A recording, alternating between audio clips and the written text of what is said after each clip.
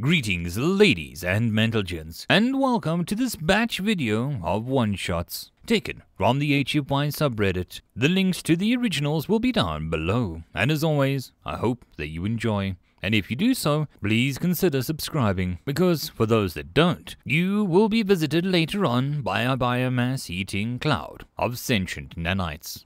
Story number 1. Poker Face. Written by Algae Father Anthracite. So, there are 52 cards split into 4 suites. Each suite contains a card that is numbered 2 through 10, and 3 face cards Jack, Queen, and King. Each suite has a card called an ace, in which can be placed on a low or a high, depending on the hand in the game. Got it? Dresgel looked into the face of his human compatriot. So far, I understand. Please continue. Okay. So, the most basic game that you can play is blackjack. In that game, you are dealt 2 cards, 1 up, 1 down. Up means everyone can see it, down means only you can look at it. Incidentally, no peek means that no one can look at your card. So once you have your 2 cards, and the other players have theirs, you look to see how close you are to the total of a score of 21 points. Face cards are worth 10 points, number cards are worth their number, and aces are worth 1 or 11, depending on your hand. If you get a face card and an ace is on deal, it's called blackjack and you win automatically. If you don't get blackjack, you want to get as close to 21 as you can without going over. Going over is a bust, and then you lose automatically. If your number is closer to 21 than your opponent, you win. If their number is closer to 21, they win. Dresgel was flipping over random cards from the deck and looking at the pip marks on the cards and the faces drawn on them. This seems to be the most robust form of entertainment. The mathematical formulas involved are most exciting. I think these poker cards would go over quite well with my colleagues back on Gildar. Is it a very expensive game set? Oh no, you can get a deck of cards for a couple of bucks. Here, keep this set. I have 4 or 5. Chris put a fresh deck still in its slipcover on the table and slid it across the green felt to his blobby alien friend. You can get nicer decks. They do cost more, but these ones are the ones that most people use. I know they make plastic ones that are waterproof, and some have fancy custom art. I got a buddy from college who collects them. He likes the artwork on them. He told me that playing cards date back to ancient China, and were originally painted on some sort of leaf from the Emperor's Garden. Playing cards have existed on Earth for hundreds of years. Maybe 1,000 at this point. I'm not sure. Most intriguing. As a mathematician, I am interested in the number of suites and cards. Why were these numbers selected? Dresgel was using several pseudopods to hold several cards up at once. Well, I'm going to be honest with you, Dres.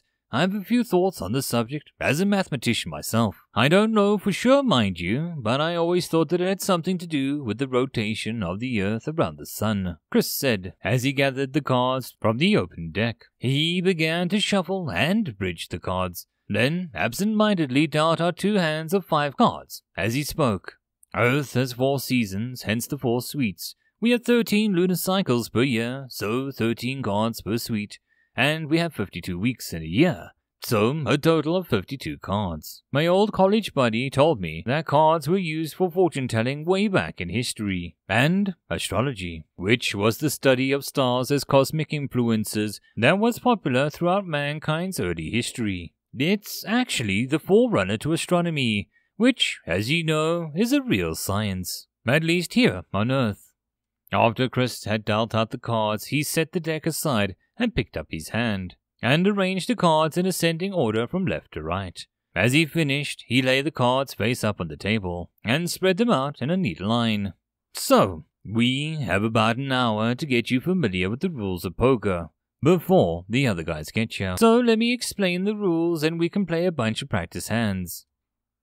Dresgel enjoyed the early rounds of the game, as Chris's friends were all very friendly and jovial. They had brought an earth beverage called beer, which Dresgel really enjoyed. The ethanol was similar to several natural substances on his planet, but did not affect him as it did his human counterparts. He also enjoyed the heavy botanical taste of the hops used to flavor the beverage. After several hours of playing the game, Dresgel had gotten a firm grip on the mechanics of play. They were playing a game called 5-Card Draw, in which sets of cards had fixed point values, and cards could be traded out to try and make the best hand possible. He was able to use his skills as a mathematician to roughly figure out the odds of particular hands, and bet accordingly. Jonesy, one of Chris's friends, had gone through all his chips and had to rebuy to get more chips to bet with. Driscoll was, much to his own concern, starting to lose chips very quickly, and would soon have to rebuy himself. "So," said Driscoll, as Michael, another of Chris's friends, began to deal the next hand, "I know Chris is a mathematician. What do all of you do for a living?" "I'm a sales rep for a construction firm," said Michael. "I own a catering business," Jonesy said. "I work in the college's fine art department," said Bill. "I see. Have you all been playing poker long?" Driscoll asked as he gathered his hand and sorted his cards, in the fashion that Chris had taught him. "I really only got into it when I was in college, as a student," said Bill. "High school for me. One of my buddies ran a game in a garage every other weekend," said Michael. "I only started playing a couple years ago. I couldn't afford it until then," said Jonesy. "Most interesting. May I have 2, please?" Driscoll flicked 2 cards into the discard pile. The following Monday, Chris was walking next to Driscoll on their way to lunch at the faculty lounge. "Chris, may I ask a question regarding last week's poker game?" "Sure thing, Driz. What's up?" "How was it that I lost to you and Michael during the poker game?" "I made conservative bets, and only when I was relatively sure that I had the best odds to win. And yet, I lost. Did I misunderstand a rule or something of that nature?" Chris laughed a little as he heard his friend explain his reasoning. "No, Drez, you played perfectly." They got into the line for the cafeteria. Chris handed Driscoll a tray and placed his own on the edge of the counter. "Did you see how Jonesy kept throwing an arm over the back of his chair and slouching a little? He was trying to look relaxed, but he was really nervous. He had a good hand and was trying to keep it from looking too excited so everyone else would bet. It's called a bluff." "Bluff?" Driscoll placed a cube of gelatin on his tray. "It's trying to raise the amount of money in the pot without letting on that you think that you have an advantage. There are other kinds as well, like trying to buy the pot, which is where you put on a big bet to try and force the others to fold." "I think I misunderstood the game of poker," said Driscoll. "How's that, bud?" asked Chris, getting a turkey sandwich. "It's about psychology, not math," said Driscoll, grabbing a bottle of water for himself and Chris.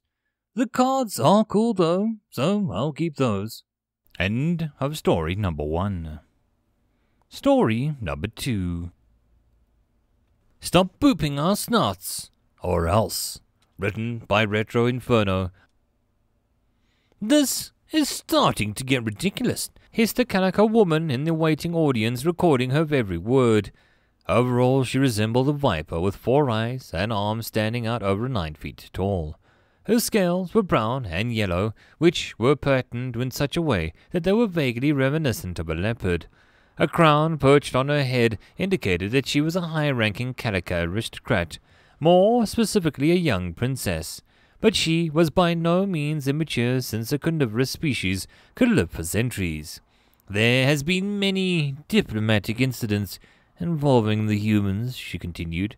"A so-called Boop the Snoop challenge has resulted in many humans attempting to touch a calico's sensitive snout with their fingers. Let us remind humans that we are fearsome predators, and that attempting to do something like that could be a terrible mistake."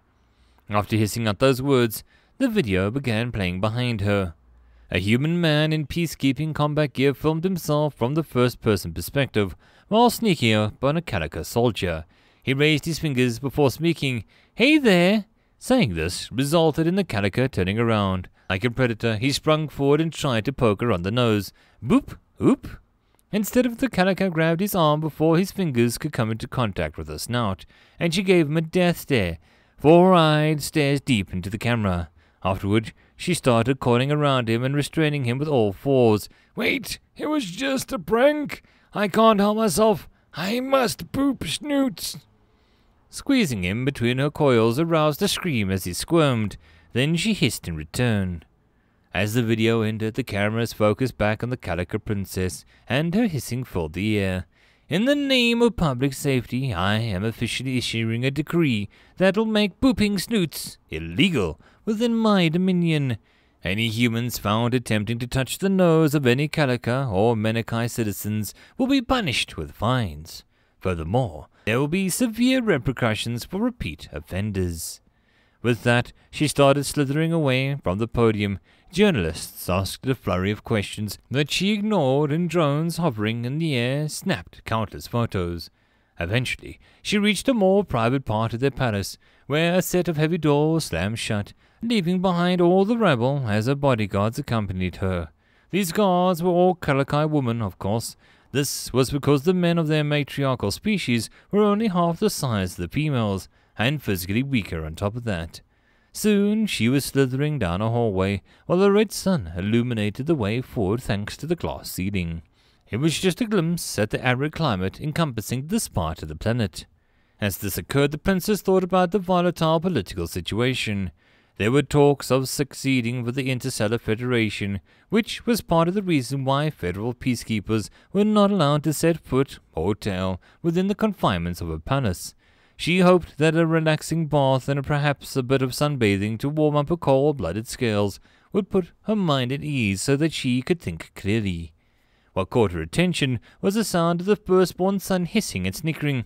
"Do it again," he hissed. This was followed by a feminine voice, a human one, which her translator turned into a single comprehensible yet infuriating word. "Boop!"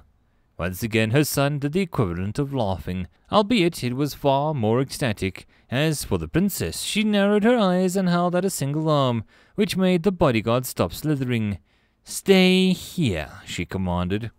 As a result, the bodyguards, with their plasma weapons drawn, took positions along the hallway. With that out of the way, the princess nodded and opened the door to her son's room. She was met by the sight of a new human maid playing with a young son when she was supposed to be assisting with the cleaning drones. "Again! Again!" said her son with absolute glee. "Okay, just one more time," replied the human as she smiled. She held up a single finger and gently pressed it against his snoot. Boop! The typical sound of laughter abruptly halted upon the Calico boy seeing the princess, who was staring at the two with death in her 4 green eyes. Blue blood flushed to his face, giving the light green scales a new hue. "Oh, hey, Mom!" Those words resulted in the maid turning her head and locking eyes with the princess. Her jaw went agape, and a look of absolute shock and terror temporarily overwhelmed the human before she mustered up the courage to speak. "Ah, Madame Cadreau, I was just, She was cut off by the Calico boy. "I ordered her to play with me rather than cleaning, so please don't punish her for my transgressions." He looked at his mother with puppy-dog eyes as she crossed her arms and slithered towards the two. Eventually, the maid realized that Cadreau was approaching her, so she slowly backed away. This didn't stop the princess from gradually towering over her until the human was backed up against a wall. Then suddenly, the Calico lowered her head so that they were face to face. Meanwhile, the boy weakly hissed and grabbed his mother's tail. "It was my fault! Please, don't do anything to her!" Ignoring this, Cadreau hissed the words that sent shivers down the human's spine. "Do it." Do what?" muttered the maid in return. "Boop me." "Excuse me, madame?" The princess slightly opened her mouth, revealing the venomous fangs. "With my authority as the princess of my dominion, I order you to boop my snoot." A look of confusion spread across the human's face as she scrunched it up. Okay." With a hand lightly shaking, she raised a finger and momentarily touched Cadreau's snout. Boop! For Cadreau, the gentle touch of a fingertip reminded her of a soft yet warm kiss. This was thanks to the body heat temporarily surging from the human's bare skin into her chilly scales. Overall, the experience made her think of the deceased husband, who she missed very much. "So that's what all the fuss is about," she hissed. "Do it once more, I command it." Again, the maid's finger came into contact with her nose, but this time the Calico held it in place with 2 arms of her forearms. Then the human's entire hand spread across her snout. As a result, the princess sat there for a few long moments, experiencing nothing but the absolute euphoria from the human's body heat. She relived the memory of spending time with her husband before his demise. more specifically, when they basked underneath the sun with their bodies coiled together during the intense moment of intimacy. In the meantime, the maid sat there with an awkward silence, but not knowing what the hell was going on. Eventually, Kadru released the human's hand and returned towering over her. "Thank you," she hissed. "You are dismissed. Continue your cleaning duties." Right away, madame." With that, she departed the scene and started cleaning in a very frantic fashion. In the aftermath, the princess coiled around her son, doing the equivalent of hugging him. She admired how the boy strongly took after his father with his green scales, much like the rest of her many sons, but also a reminder that her husband had made the ultimate sacrifice, so that others could be brought into this world. Although the child returned the favor by hugging her in return, he overall seemed dumbfounded by whatever just happened and cocked his head to the side. "What was that about, Mom?" "I just wanted to see what I was missing out on, is all," she answered with a wry grin. "It was enough to make me change my mind about something. Maybe I should allow that sort of thing, but only if both parties consent. It's a very intimate thing to do, after all. You little pervert." End of story number 2.